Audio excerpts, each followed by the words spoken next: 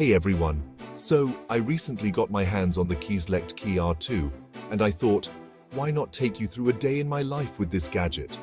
Let's dive into what makes the Kr2 stand out and see if it really lives up to the hype. Starting off my morning, I used the Kr2's smart alarm feature. Now what's cool about this is how it syncs with your sleep cycle to wake you up at the optimal time. And I've got to say, it felt less jarring than my usual alarm. Feeling more refreshed, I was ready to tackle the day ahead. During my morning jog, I tested the fitness tracking. The Kr2 doesn't just count steps, it also monitors your heart rate, calories burned, and even your running route via GPS. The display was crisp and easy to read, even in direct sunlight. By midday, I was swamped with emails and meetings.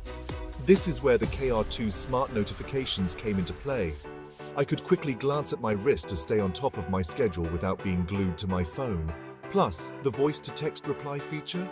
A total game changer for sending quick messages. After work, I decided to wind down with some music. The Kr2's onboard music storage let me leave my phone behind and still enjoy tunes on my Bluetooth earbuds. This feature alone could be a huge plus for those who love to go minimal on their tech. As the day wrapped up, I took a moment to check the health app. It not only tracked my activity, but also gave insights into my stress levels and overall health trends. It's pretty impressive how integrated these features are, giving you a fuller picture of your health directly from your wrist.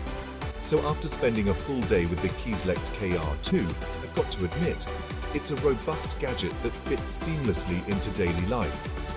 Whether you're a tech enthusiast or just looking for a smartwatch that does more, the Kr2 deserves a look.